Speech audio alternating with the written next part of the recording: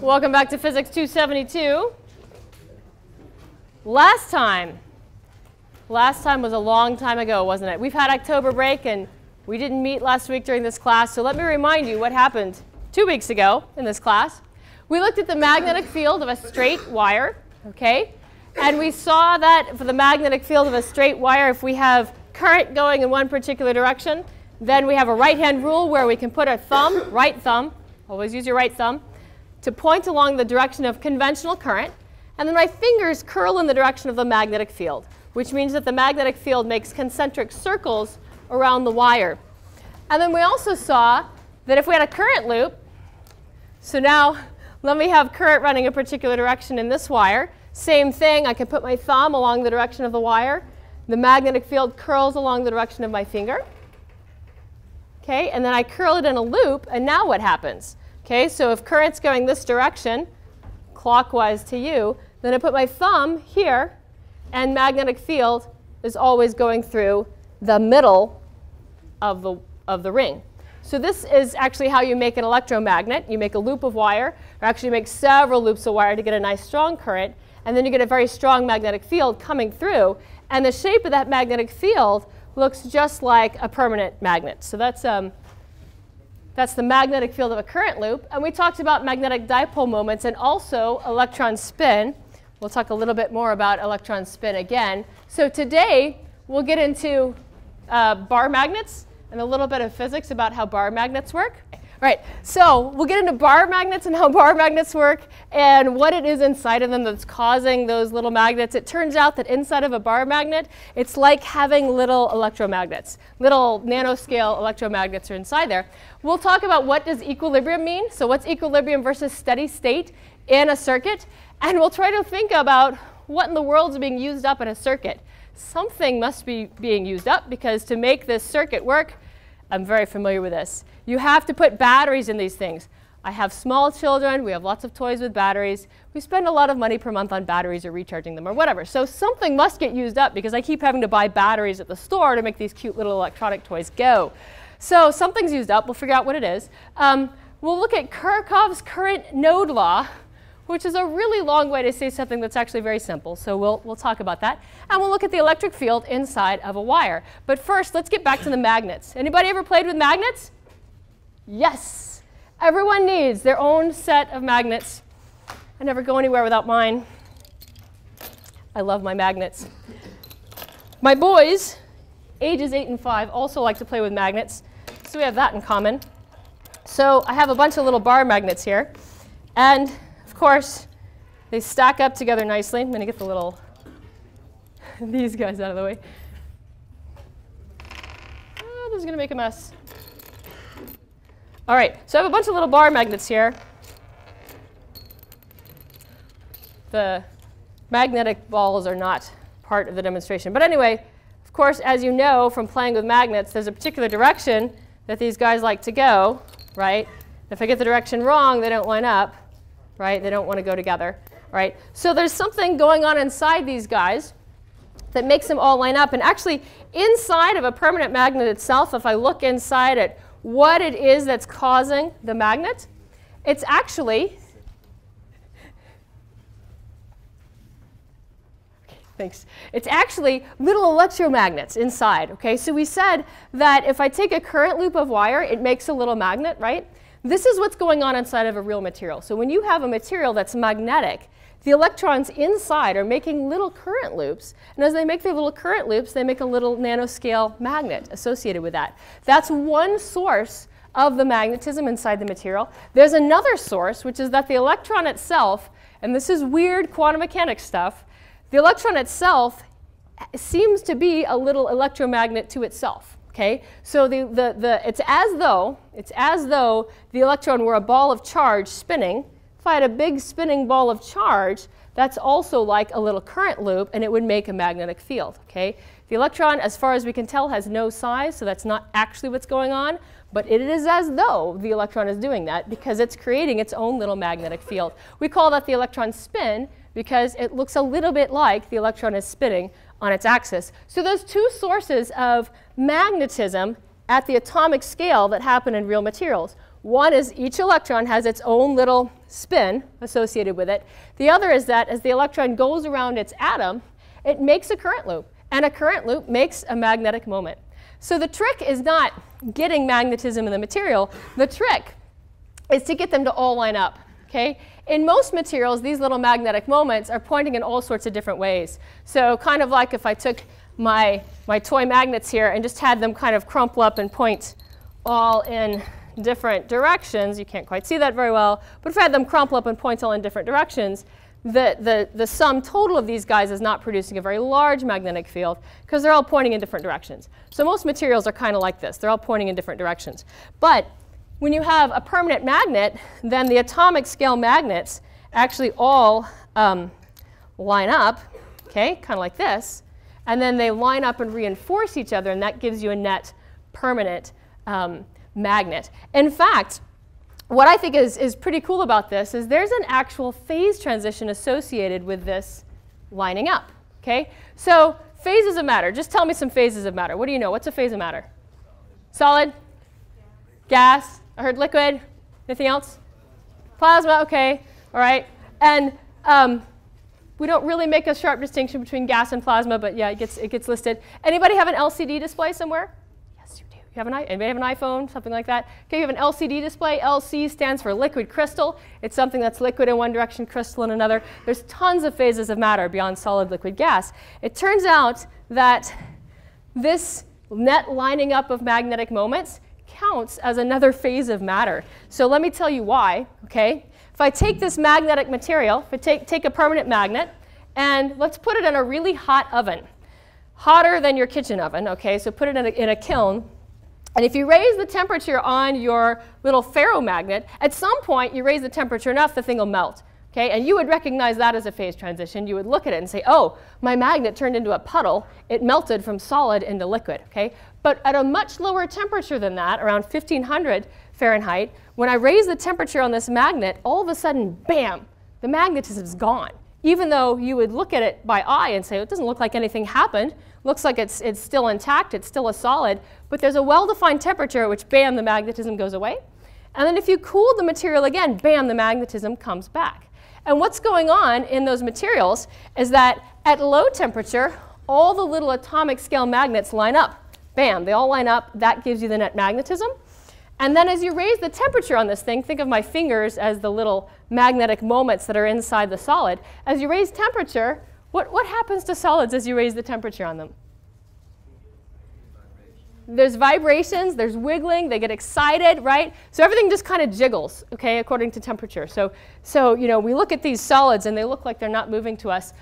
They're moving. There's lots of jiggling and wiggling going on inside. And if you're thinking about these magnetic moments on the atoms are jiggling and wiggling due to temperature, and the magnetic moments kind of start wiggling around too. And there's a well-defined temperature at which, bam, there's just no order to it anymore. They're all pointing in all different directions and wiggling, and there's no net magnetism. And then if you lower the temperature again, bam, they all come back and line up again. So that's an actual phase transition because there's a real temperature at which it happens. There's a sharp temperature. It's called the Curie temperature. And it's a phase transition, though, not of the atoms in the solid. It's a phase transition that the electrons go through. So the electrons inside the solid go through a real, actual phase transition at that magnetic temperature. That's my field of physics, by the way. I study phases of matter and phase transitions, but of electrons, what electrons do inside materials. So again, in most materials, they're not lining up. In ferromagnets at low enough temperature, okay, below their Curie temperature, which is typically a high number like 1500 Fahrenheit, they all line up and make magnetic material. Now, there's something you should know, though.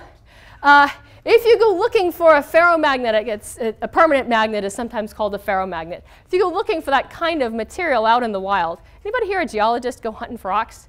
Or did it as a hobby, okay, something like that? All right, so if you're a geologist and you're out capturing rocks in the wild rocks, and you found a hunk of what should have been a permanent magnet, probably when you pick it up, it's not got a net magnetization to it. Probably it's much more like this picture, where inside the rock there's little pieces that are pointing all together and little pieces that are pointing all together but in a different direction, okay? There's actually a good physics reason for that, which is that if you've ever played at length with one of these little magnet toys, all right? And you can try it out yourself. If you start trying to stack these guys up and make long lengths out of them, okay? So if I try to stack them up next to each other like this, all right, what you'll find is that there are certain stable configurations, okay? And then if I go flipping the north-south poles, that'll change the stability of it, okay? And if you start trying to add them up together, then what you find, okay, let me at least get 3 of these together.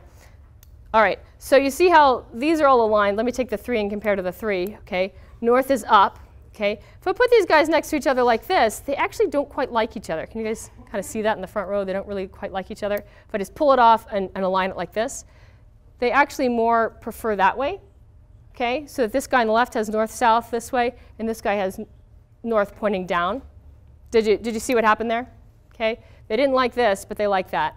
So as a ferromagnetic material is cooling, it actually tends to form domains for that reason. And if you've played at length with these little magnetic toys, you know that. So then you have this question of, well, how does somebody sell me a permanent magnet then? Okay?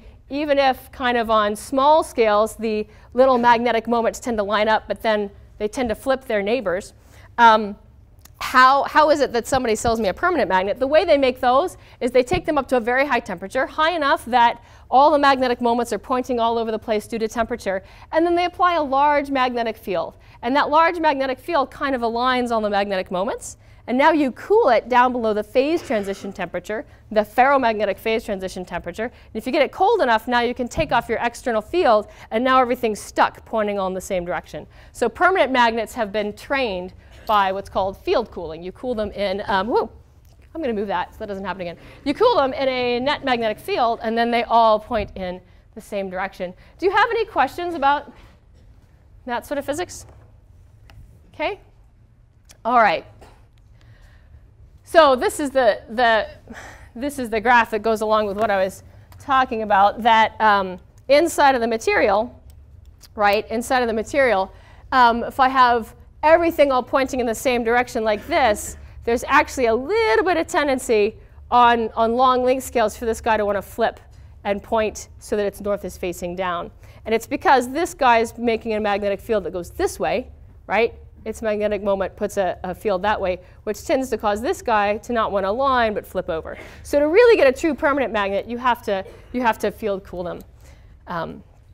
All right. So now, did you have any other questions about magnetism? You can ask me after class too. Clearly, I like magnets a lot. So we're going to move on to chapter 19. Chapter 19 is about electric circuits. And of course, there's a lot to learn here. We're going to learn about surface charges on the circuit that actually help drive the current. We'll see how that happens. And about some transient effects. We need to learn the difference too between what's called steady state and equilibrium. And today we'll talk about the current node rule, which is kind of a fancy way of saying that what comes in must come out. So here are some things we'd like to consider inside of a circuit that's working. All right. Some of the questions we want to ask on the very small scale, when we say microscopic, we mean the very small scale. We want to ask what's going on inside the circuit. Are the charges being used up somehow? What is it that's going on? Exactly how does a current-carrying wire maintain the electric field that's necessary to keep the electrons flowing? And I'll tell you what we mean by that. And we want to understand the role of the battery. So let me remind you how we talk about current. Okay? There's something called conventional current. In conventional current, the direction of conventional current is as though the current were carried by positively charged particles. Okay? That's what conventional current is all about. And we pretend that there are positively charged particles that pop off the positive terminal of a battery and run around the circuit and come back and enter it at the negative terminal.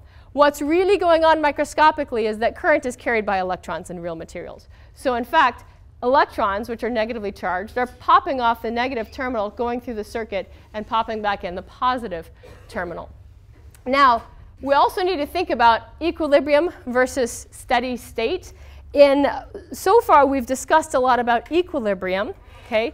Equilibrium is where inside of a current-carrying material, well, inside of a material that can conduct, so inside of a conductor, like a metal, The electrons have net zero velocity. That's what equilibrium means. There's no current flowing, and if I, on average the velocity of all the electrons, it comes to zero. Current flow is not equilibrium. It's called steady state. So what we mean by steady state is that there's a particular current in the system, but the current isn't changing. Okay? Now, think inside of a material and think of the electrons inside of a metal. The electrons inside of a metal are liquid-like, and your book refers to it as the electron sea because it really is like a sea of liquid particles. And even in this equilibrium condition, in equilibrium, when there's no current flowing and there's no net average velocity of the electrons, they're actually still moving. They're liquid, okay? So they're actually moving around. It's just that there's no net current associated with that. It's kind of like a big mosh pit, okay? They're doing stuff, but there's no net movement to the crowd.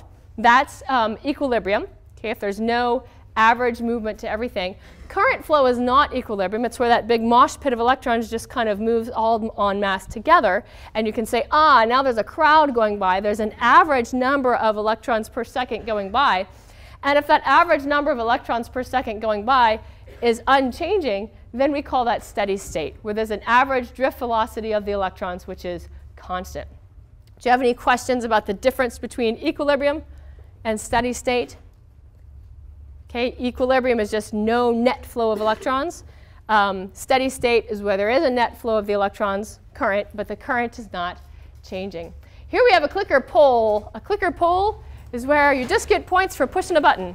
And we want to ask this question. Let's say that we have current flowing in this circuit. And I want to ask the question, how would you expect the amount of current at location 1 to compare to the current at location 2? Would you expect that there's no current at 2 since the light bulb used it up? Would you expect that there's less current at 2 than 1 since some of it gets converted to light and heat given off by the bulb? Or would you expect that the current at 2 is the same as the current at 1? All right, and this is just an opinion poll, so it's just for fun. But what are you thinking about this problem? How should we think about it? Do we think that there's no current at 2, there's less current at 2, the current is the same in both cases? What are some of the things we need to consider? What are some of the lines of reasoning we need to go through here? Yes? Well, we haven't learned.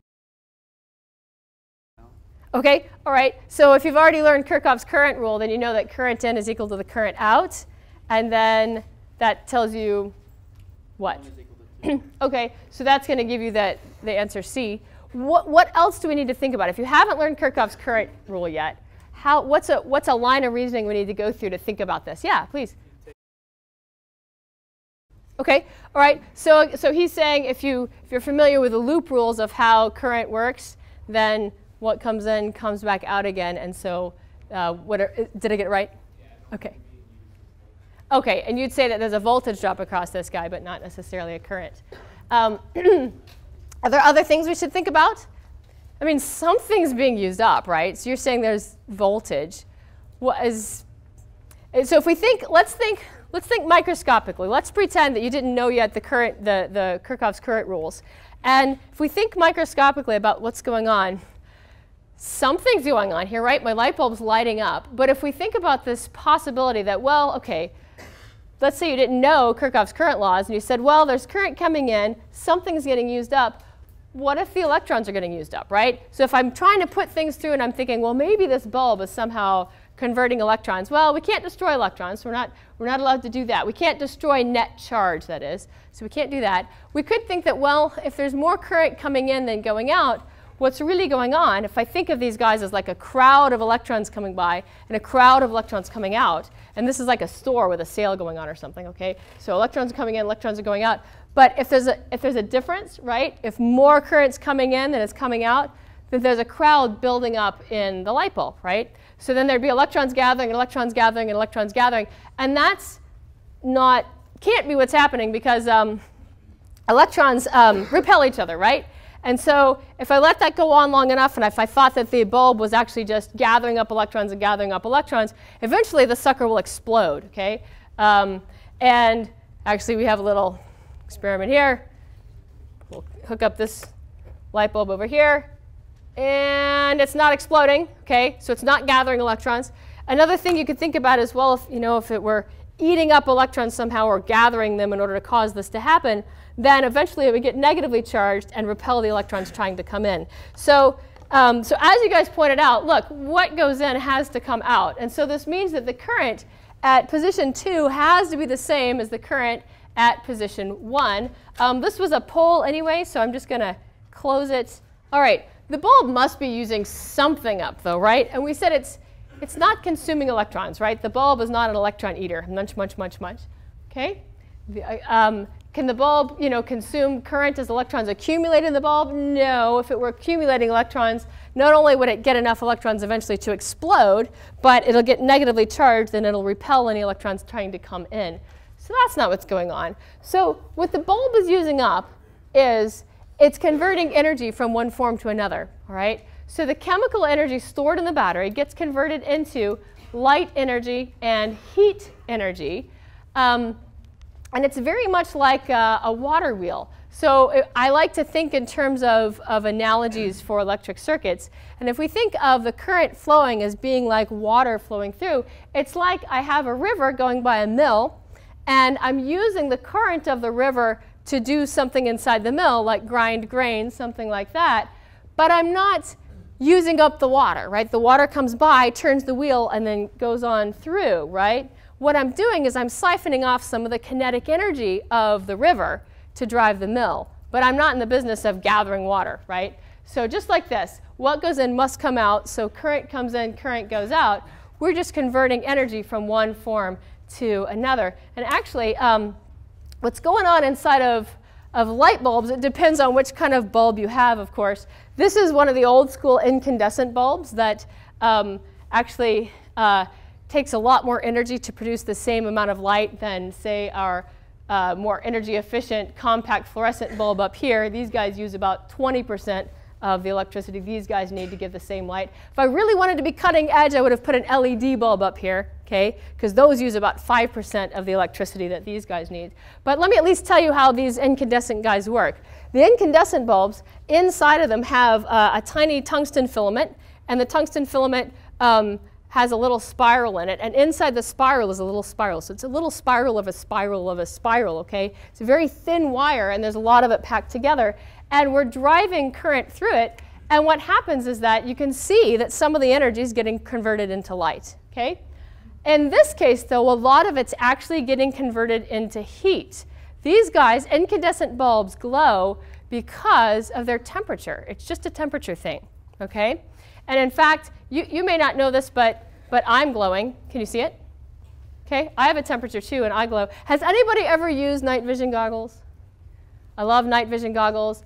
Cool, all right. Yeah, okay, in the first lecture, I asked this question, and the entire ROTC section raised their hands. Yeah, we use night vision goggles all the time. It's an argument for joining ROTC. Anyway, when you're using night vision goggles, what you're seeing is this glow, okay? But everything glows based on its temperature. Things that are lower temperature, like I'm a lower temperature than the bulb, I glow too. You just can't see the light coming off me because your eyes can't detect it. But if you put on night vision goggles, now you have a way to detect what's called that infrared light that's coming off of other warm objects. So why does that happen? All right, let's remember what we think about when we think about electrons going through a solid, right? So in the analogy we used before, it's like these desks in here are like the atomic cores inside of a metal, okay? So your desks are the atomic cores, and if I'm an electron trying to move along a solid in the right way, all I have to do is look out over, you guys have a regular arrangement of desks, right? And I could, I'm not going to do it, everybody's getting a little nervous up here, but I could get up on top of the desks and tick, tick, tick, tick, tick, tick, tick, run across the top of the desks. That's how electrons move inside of a material. They look out and they see what periodicity they need, and then they just run along at the right periodicity, and that's how they move through so easily. Now, let's say we're actually I'm gonna make you guys a little more nervous. So let's say I'm running this direction. Do you mind if I pick on you? He's like, I'm never sitting here again. Okay, what's your name? Bart. Oh no, say it again. Bart. Bart. Yeah, okay. Whew. Bart. Thank you. So let's say I'm going to do this. I'm going to run around along the desk, and I'm going to get the right rhythm, like an electron inside of a solid. But then Parth is going to, you play football? Yeah. He's going to sack me, okay? Bam. Because what's going to happen is that in a real material, right, even though the electron could sneak through just by getting the right rhythm, right? I could pick the right rhythm and run that direction. I could pick the right rhythm and run that direction, and so forth. If there's something out of place, then I will smack into it, and I'll lose all my kinetic energy, and I'd smack into Parth. I'm sorry, I'm pronouncing it incorrectly, but Parth. And I'd give my kinetic energy to him, okay? And then I'd have to pick up again and start running again. So inside of a real material, there's temperature, and you already told me that temperature causes everything to wiggle. So think of all these desks not as being perfectly still, but with a particular temperature, they wiggle, they wiggle, they wiggle. So if I'm an electron running along, what'll happen is that I get the right rhythm, that's okay. As long as the desks all stay perfectly still, I'd be fine. But every once in a while, I encounter a desk out of place, okay? And I run into Parth, and bam, I give him my kinetic energy, and then I'd have to pick up again and start running. So every time the electron smacks into something out of place, it loses its kinetic energy, gives it to the atoms, all right? And then it keeps dumping that energy into the atoms, and the atoms wiggle more, and so they have a higher and higher temperature. That's why this guy's lighting up. It's because electrons, as they go through it, are whacking into the atoms that are out of place. Every time they whack in, they dump a bunch of energy into it, which raises the temperature. And this is actually very hot, okay? It's glowing so much that it's white. Has anybody used the kind of eye on a stove that's got that little spiral on it, and when you turn it on, it glows red? Okay, all right? It's just glowing because it's hot, okay? We're all glowing because we're hot. You just can't see it with your eyes. You need night vision goggles. A stovetop glows red. It's hotter than us. This is glowing white because it's putting off red and orange and yellow and green and blue. So it's got a lot higher energy than your stovetop. And if I had this even being hotter and hotter and hotter, it would eventually turn blue because it would start glowing in the ultraviolet, things that we can't detect, which are even higher energy. So this actually tells you a little bit about the color of stars. But anyway, so in here, the electron energy is getting converted into light and heat, okay? So that's where the energy is going. But it's a bit, again, like this water wheel. It's not like the electrons are used up, right? They go through the circuit, they come back, all right? So they don't go away. It's just that their kinetic energy is getting converted into light and heat. Now, I like this analogy for electric potential and height. So let's think, for example, I'm just reminding you of an analogy that we've already used before, which is that voltage or potential is a bit like height. And a positive charge moving in that potential landscape is a bit like a ball. So a positive charge will move along the potential landscape, much like a ball rolling down a hill. And in any given spot, the ball wants to roll a particular direction downhill. That's the direction that the electric field points right there. It's whatever direction the ball would actually want to roll on that landscape.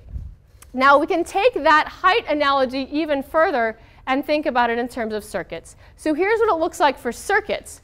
I like this water analogy because it gives you kind of a physical intuition for what's going on. So on the left-hand side, I have what's going on in a circuit. On the right-hand side, I have what would happen in water pipes. And we've just compared the two, all right? So the circuit will compare to a bunch of water pipes. Rumor has it that this picture here, which is a bunch of water pipes, is Google's cooling system.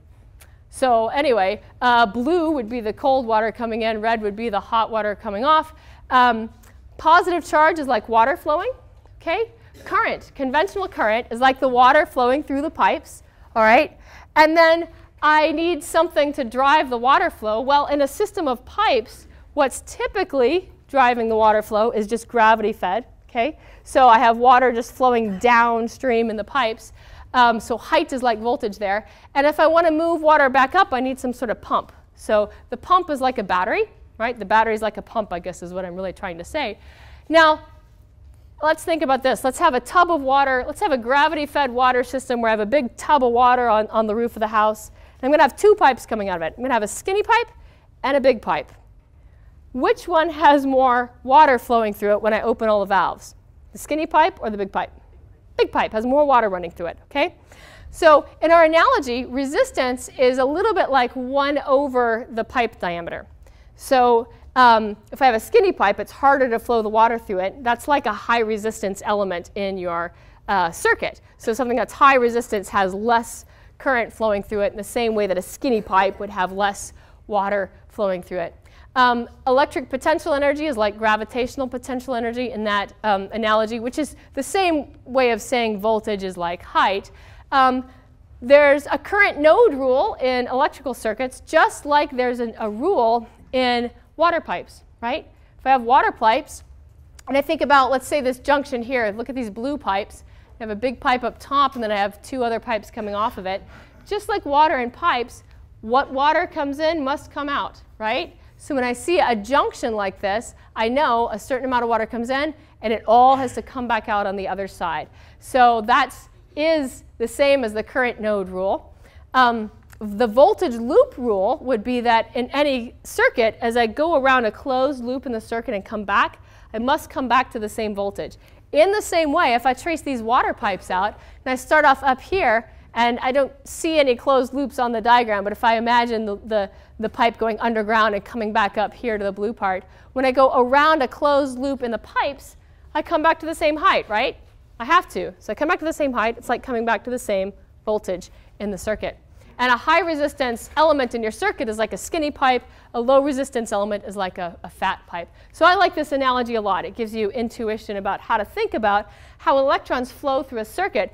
One of the reasons this works so well is that the electrons inside of a metal are liquid. They're liquid-like. So they really do flow around much like water flowing through pipes. Do you have any questions about the analogy so far? OK. All right. So if we think in terms of that analogy, then Kirchhoff's current law, or the current node rule, simply becomes what goes in must come out. OK? So a node is any junction in your circuit where two or more wires come together. So here I have one wire coming in to what I've called a node and one wire coming out. It's a very simple junction. And if I put 4 amps in, right, let's put 4 amps in here, what do you think is going to come out on the other side if what goes in must come out? What's on the other side? Yeah, 4 amps on the other side. OK, what goes in must come out, just like water flowing through pipes. Let's make it a little bit more complicated. OK, so now I have a circuit where current's going to come in here. There's a node now with 3 pieces coming out. OK, and I'll have 4 amps coming in just like before, but now I have 3 pieces coming out. Let's say up top I measure and I find, well, there's 1 amp coming out here, 2 amps coming out here. What's got to come out of the other spot? Yeah, there's 1 amp left. So what goes in must come out, and what goes in must come out, just like water flowing through tributaries in a river system. So that's it. That's Kirchhoff's current law, or sometimes it's called the current node rule, which is a bunch of words for just saying what goes in must come out. It really is just that simple, OK? And your job on the homeworks is just to put math to that idea. Do you have any questions about the concept? OK, current comes in, current must come out. Got it? All right. Does no questions mean we're good? Good? Go on? OK. All right. Seeing thumbs up. Good. Now, inside the material itself, there must be something that's driving the current, right? Because if I go back to scaring people up here, if I go back to thinking about, well, what is it like to be an electron inside of a material, right? This is what it's like to be an electron inside of a material. I'm the electron, you guys are the atoms, and I look out and I see this regular arrangement, OK? And I'm going to try to run a particular direction by getting the rhythm right and running that direction. But I'm going to have all these collisions. Because in the real world, the atoms have a particular temperature, they're moving about, and as they're moving about and wiggling, I'll be expecting to run at a particular rhythm, but one of the desks will wiggle out of the way, and bam, I'll fall. And when I fall, I'm going to give all that kinetic energy to the atoms. And so that's this graph up there. That's what that's showing, is that as the electron runs along, OK, it's running along, bam, it whacks into something, it loses all its kinetic energy and gives it to the lattice, and bam, it has no speed again. Then it's got to pick up again, and zip, it starts running again. The reason it keeps going and keeps picking itself up, poor little electron, picks itself up, dusts itself off, and starts running again, is because there's an electric field kicking it along, kick, kick, kick, kick, kick. So there must be an electric field applied. If I take the electric field off, all the electrons will run into something and just stop. really quickly. You know, in about 10 to the minus 12 seconds, all the current will go away. I've got to keep pushing them. Push, push, push, push, push. Otherwise, they just fall down and don't get back up again. So there has to be an electric field applied constantly, continuously, to keep this current going. And under that constant electric field condition, then this is what the average speed of electrons will look like. It'll go up linearly with time, right? Because there's a constant force applied to the electrons. So it'll accelerate, accelerate, accelerate, bam, run into something. Accelerate, accelerate, accelerate, bam, run into something. So I need something to keep getting those guys to move through the wire. OK, so here's what's going on inside the wire. We've already figured out that what goes in must come out. So inside of a wire, there's current in the steady state situation. Whatever the current is here is the current here is the current there, all right? And if I put equations to this, so let's put equations to this idea. The current in the wire is like QNAV. Let me remind you what all those symbols mean. Q is the magnitude of the charge on each charged particle that's carrying the current. So little n is number of particles per unit volume. It's just the density of carriers in there. A is the cross-sectional area of the wire. Notice that, like we said with the fat pipes and the skinny pipes, a fat wire carries more current, just like you would expect. And then there's this V, average velocity of the electrons. We derived that equation a few lectures ago. The average velocity of the electrons is something called the mobility times the electric field applied. And this mobility is just a number associated with the material. You look it up. Or if you're really good, you can calculate it, but you can look it up, what it is for a particular material. So if you have copper, you would look up the mobility of copper, and then you could tell me, OK, if I apply a particular electric field, you multiply this known number, the mobility of copper, then you can tell me the average drift velocity of the electrons. So feeding this into this equation, I get that the total current is Q times the density of electrons times the cross-sectional area times mobility times the applied field, okay? And all of that was just to show you the equations that go along with what we said intuitively, which is that if I have a constant current in a material, I have to have an electric field driving it, okay? Do you have any questions so far? Yeah? Oh, you want to know where the time is in here. The time in here is hiding in the velocity. The velocity has meters per, yeah, I love it. This is exactly how you should be thinking is, where are all the units? So the units here, there's charge. The velocity has the per second to it. The area and the velocity have 3 powers of length in them, right? Area is meters squared. Velocity has a meters in it. This density here is per volume, which has 3 powers of meters in it. So the meters all cancel, and this becomes charge per second. Excellent question. That's exactly how we want you to be thinking about these things. So altogether, when I put the equation together, I see that the current is directly proportional to the applied electric field. What that means, oh, I left my circuit on, draining the batteries. What that means is that in order for this light bulb to be glowing here, can you guys see that okay in the back? I apologize, it's kind of dim. Can anyone in the back see the light bulb glowing? All right. So what that means is that, all right, there's current flowing through this circuit. Okay, and if I think about, well, what's going on? All right, let me think in terms of electron current. I find that more physical microscopically. So I've got current coming in, current coming out, and what that means is that there's a current here. It's the same current here. It's the same current here. It's the same current here. Doesn't even matter if I bend the wires, right? It's the same current no matter what I do. And yet microscopically inside the material, we know, based on what it's like to be an electron inside of a material, we know there must be some electric field pushing this guy along, okay? So how's that happening, right? I mean, you know, I have to think about what's the source. How in the world does this wire have inside of it an electric field pointing this direction, all right? What's going on there? What are the sources of electric field I might have? Well, I could think about the battery, right? The battery has a positive terminal and a negative terminal. So the battery itself is like a dipole. The battery is putting out a dipole electric field, all right? But this bulb is not, the electrons over here are not directly responding to that dipole field, right? And you can tell that by just, if I try to put the bulb closer to the battery, as long as I hold all the connections steady, then it's not driven by that electric field directly, okay? Something is local is going on. There's a local electric field right here that's driving that current, and there's a local electric field inside that's driving that current as well. So what we want to think about is how, right? So what's the source of electric field? What generally speaking, what do we know in this class? If I see an electric field, it's caused by what? There's charges somewhere, right? There must be charges somewhere. So we've just figured out that for this guy to really work, there must be some point charges all along the wire that are causing this to happen. So the next thing we have to figure out is, well, what's the configuration that would cause this kind of picture? If there's constant current, there must be some sort of electric field that's always pointing along the wire and yet has the same magnitude throughout the wire, okay?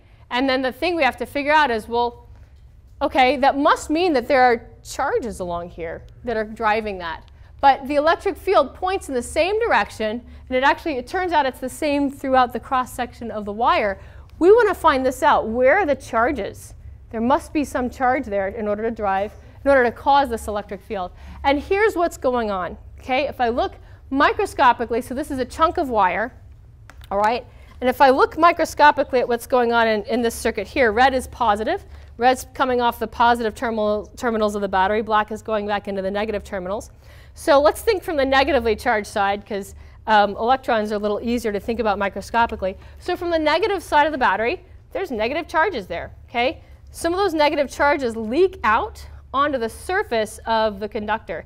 If I'm not going to do this right now, but you know what happens if I cut a wire and look inside, right? There's insulation on the outside, and then there's a copper core. So basically, from the negative terminal of the battery, there's electrons leaking out, and they all go on the surface of the copper wire, and they distribute themselves in such a way so as to maintain a constant electric field along this wire. So there's negative charge here, but there's a little bit less charge here, there's a little less charge here. And as I move farther and farther from the battery, there's a little bit less charge and a little bit less charge, okay? All the way until I get to here. I happened to put this, you can't quite see it because they're tangled, but it's the same length of wire on both of these guys, all right? So if I think from the positive terminal side, the positive terminal side has positive charges. There's a little bit of net positive charge as I move out along the wire away from the battery. There's a little bit of net positive charge on the surface of the wire, okay? It's because some of the electrons have moved away and exposed the atoms. But I have this net positive charge, and there's less. As I move away from the battery, there's less and less and less, okay? But what's going on is this picture. All along the wire, there's a little bit of surface charge on the outside of the copper. And so here, for example, I have a little bit of net negative charge, and I have a little bit more net negative charge over here, okay? That makes a net electric field inside the wire that's pointing in the direction so as to push the current along, okay? So it's all driven actually by surface charges on the wire. Do you have any questions about that idea? That's the basic idea there, okay? And so what, pardon? Yeah, okay, so let's think about what would happen if I have on a tube here, this is the wire, all right? If I have some surface charges on the outside of it here, put some electrons on the outside here, put some more electrons on the outside here, there's a net electric field pointing to the right. It's probably easier if we pretend these are positive charges, okay? If it's positive charges, it becomes pretty clear. So there would be a net electric field inside the wire driven by those rings of charge. So what we want to think about is all along the wire, on the surface of it, there's a ring of charge here, and there's a ring of charge here, and there's a ring of charge here. And that the difference in charge from ring to ring is what tells you which direction the electric field points in anywhere in the wire. And then the ring of charge stays on the wire, right? So as I bend the wire, it's no big deal. It's just I'm looking at the change in the surface ring charge from here to here. That gives me a net electric field. And it's obviously on the wire, it's smooth, right? There's just a smooth distribution of charge. It's just that towards the positive end of the battery, the surface charges are positive, and then there's less density of positive charge as I move away from the battery. Okay? And then as I come out from the negative side, there's a surface charge, there's a surface negative charge near the battery. And as I move away from the battery, there's less density of surface negative charge as I come away. But all those surface charges are the thing that locally cause there to be an electric field inside the wire driving the current. Did that kind of help? Okay. Do you have any other questions about what that is that's going on? Okay. Even without talking microscopically, though, right? That was the microscopic idea for all this stuff. But even without talking microscopically, we know that if the current's constant inside the wire, there must be an electric field that always points parallel to the wire inside of it and is always the same magnitude everywhere. Okay? So that's the thing that you know for sure. It's that it turns out that it's these surface charges on the wire that locally are setting up that electric field. I mean, how does the wire know to get, well, how does it have an electric field right there? It's surface charges on the wire that are causing that electric field. Okay. Do you have any more questions about that? So here, for example, this is a battery, okay, with a circuit around it. And this is a diagram of what I was talking about. There's surface charges here, less surface charge here, less surface charge, and so on. That's what's setting up the electric field. Okay? All right, we're done for today. I'll see you on Wednesday. So why does that happen? All right, let's remember what we think about when we think about electrons going through a solid, right? So in the analogy we used before, it's like these desks in here are like the atomic cores inside of a metal, okay? So your desk to the atomic cores, and if I'm an electron trying to move along a solid in the right way, all I have to do is look out over, you guys have a regular arrangement of desks, right? And I could, I'm not going to do it, everybody's getting a little nervous up here, but I could get up on top of the desk and tick, tick, tick, tick, tick, tick, tick, run across the top of the desk. That's how electrons move inside of a material. They look out and they see what periodicity they need, and then they just run along at the right periodicity, and that's how they move through so easily. Now, let's say we're actually going to make you guys a little nervous. So let's say I'm running this direction. Do you mind if I pick on you? He's like, I'm never sitting here again. What's your name? Todd. Oh, no. Say it again. Todd. Todd. Yeah, OK. Whew. Todd. Thank you. So let's say I'm going to do this. I'm going to run around along the desk, and I'm going to get the right rhythm, like an electron inside of a solid. But then Park is going to play football. He's going to sack me. Okay? Fair. Because what's going to happen is that in a real material, right, even though the electron can sneak through just by getting the right rhythm, right? I can pick the right rhythm and run that direction. I can pick the right rhythm and run that direction, and so forth. If there's something out of place, then I will smack into it, and I'll lose all my kinetic energy, and I smack into Park. I'm sorry, I'm pronouncing it incorrectly. And I give my kinetic energy to him, okay? And then I have to pick up again and start running again. So inside of a real material, there's temperature, and you already told me that temperature causes everything to wiggle. So think of all these desks, not as being perfectly still, but with a particular temperature, they wiggle, they wiggle, they wiggle. So if I'm an electron running along, what will happen is that I get the right rhythm, that's okay. As long as the desks all stay perfectly still, I'd be fine. But every once in a while, I encounter a desk out of place, okay? And I run into Park, and bam, I give him my kinetic energy, and then I'd have to pick up again and start running. So every time the electron smacks into something out of place, it loses its kinetic energy, gives it to the atoms, all right? And then it keeps dumping that energy into the atoms, and the atoms wiggle more, and so they have a higher and higher temperature. That's why this guy's lighting up. It's because electrons, as they go through it, are whacking into the atoms that are out of place. Every time they whack in, they dump a bunch of energy into it, which raises the temperature, and this is actually very hot, okay? It's glowing so much that it's current, right? So if I go back to scaring people up here, if I go back to thinking about, well, what is it like to be an electron inside of a material, right? This is what it's like to be an electron inside of a material. I'm the electron, you guys are the atoms, and I look up and I see this regular arrangement, okay? And I'm going to try to run a particular direction by getting the rhythm right and running that direction. But I'm going to have all these collisions. Because in the real world, the atoms have a particular temperature, they're moving about, and as they're moving about and wiggling, I'll be expecting to run in a particular rhythm, but one of the desks will wiggle out of the way, and bam, I'll fall. And when I fall, I'm going to give all that kinetic energy to the atoms. And so that's this graph up there. That's what that's showing, is that as the electron runs along, okay, it's running along,